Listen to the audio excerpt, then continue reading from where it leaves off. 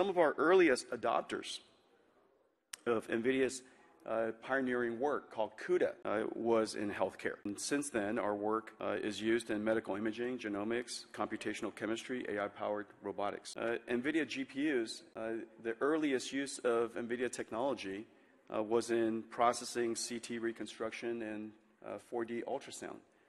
We did it with Siemens and GE Healthcare, and some of the early works also led us to doing simulations in molecular dynamics. And those early success and the notice of the usefulness of our technology in healthcare really inspired us. And it led us to, in fact, medical imaging played a large role in inspiring us to build one of the most important instruments in modern computing. We call it the NVIDIA DGX-1.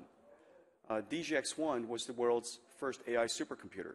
It's now in all the clouds in the world after just a few years, but in 2016, it was the first time a computer was designed specifically for deep learning, and we call it DGX-1.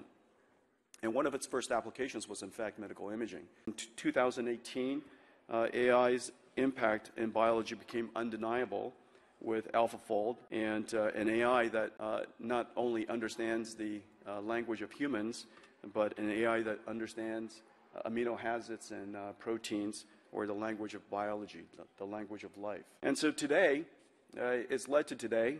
We work with Genentech and Mayo Clinic and Medtronic, Johnson & Johnson, Lumina, and nearly some 4,000 AI startups, many of whom are probably in this room today, and driving innovation in healthcare.